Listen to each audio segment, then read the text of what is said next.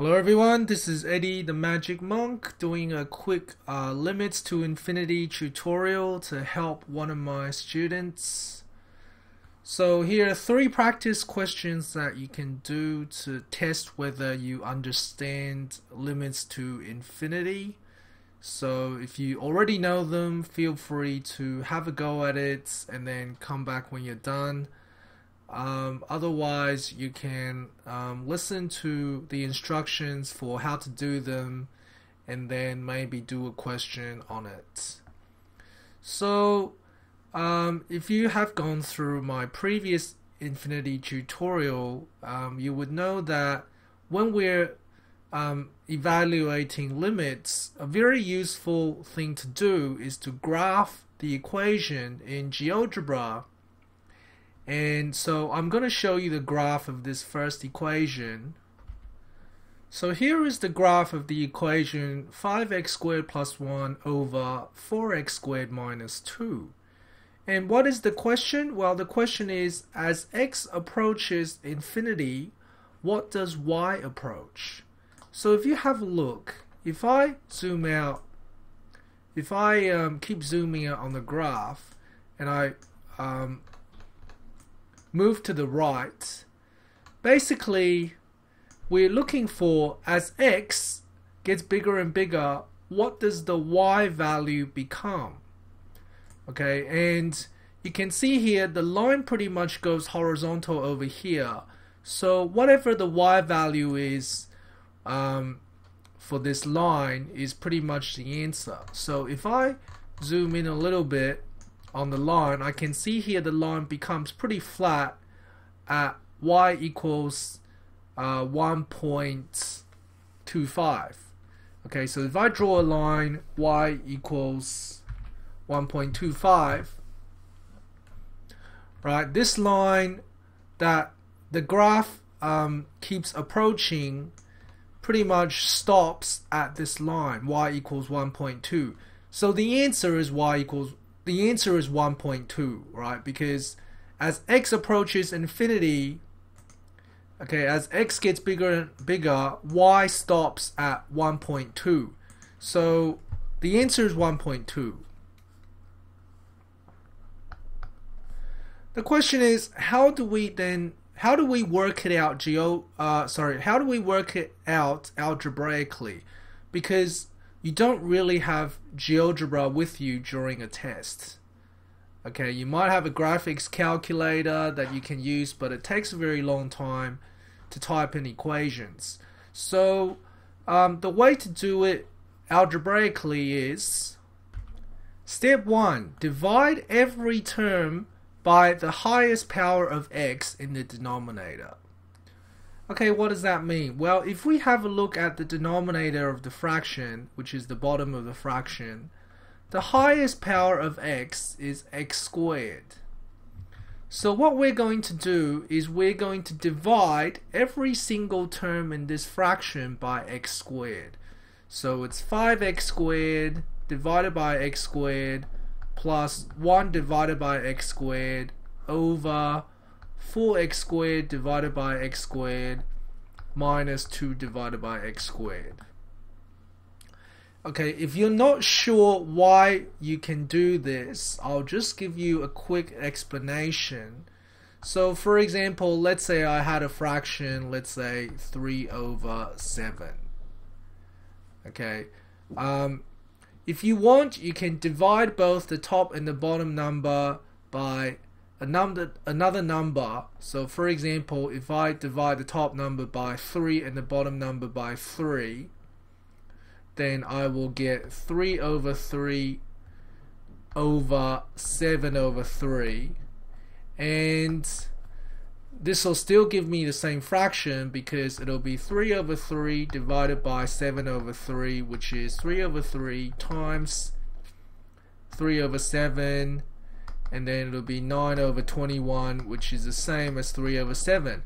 So you're allowed to divide every single term in the top and the bottom by the same number. Okay, if you have no idea what I just said, then good luck with the rest. Okay, so I'm just gonna delete this. So continuing with this, I'm now going to simplify the terms using index laws. So that will be my step 2. So then I have x squared divided by x squared, which cancels down to 1. And then I have x squared divided by x squared, which is 1. And so if I write out my simplified fraction, it becomes 5 plus 1 over x squared. Right, it's just 5 because 5 times 1 over 1 is just 5, over 4 times 1 over 1 is just 4, minus 2 over x squared. So that's step 2 done. And now we're going to go on to step 3. Step 3 is, when you have x in the bottom of the fraction, it equals 0. So what does that mean? Well, let's look for terms where x is in the bottom of the fraction. This one has an x in the bottom of the fraction, and this one has an x in the bottom of a fraction. So all you have to do is to delete this term and make this whole term equal to 0. Right, we don't mind, we don't care if it's x squared, x cubed, or x, whatever power of x on the bottom, as long as there's an x on the bottom. In step 3, it equals 0. So why is that? This is because if you have whatever number you want, let's say 20, it doesn't matter. When you divide by a very large number, so let's say you divide it by 2 million, right? It pretty much always gives you a number very close to 0. So therefore, if you're dividing 1 by infinity, because x is approaching infinity, if you're dividing 1 by infinity squared, then you're dividing 1 by a very large number, so the answer is going to be 0. So that turns into 0, that turns into 0, so the answer is 5 over 4. Okay, so that is the answer of that one. Okay, hopefully that helps you a little bit. Follow these 3 steps and see if you can do the other 2 questions. Okay, so the second question, I'm going to divide every single term by x squared over 4, sorry, not x squared, divided by x, because the highest power of x in the denominator is just x. So I'm dividing everything by x. And then I'm using index laws to simplify, so then I have 3x squared over x, so that's 3x, 4x over x, so that's 4. So the answer is 3x plus 1 over x over 4 minus 2 of x. So 1 over x is 0, 2 over x is 0. 3 times x over 4 is the answer. So remember, x is approaching infinity. So if you have infinity times 3 over 4, the answer is still infinity, right? Because it's still a very big number. So it's undefined. Okay, so that is the answer. 3 times infinity over 4 is still infinity, so it's undefined. Undefined is infinity. Same thing. So actually I'll just add undefined. Okay, so let's do the third one.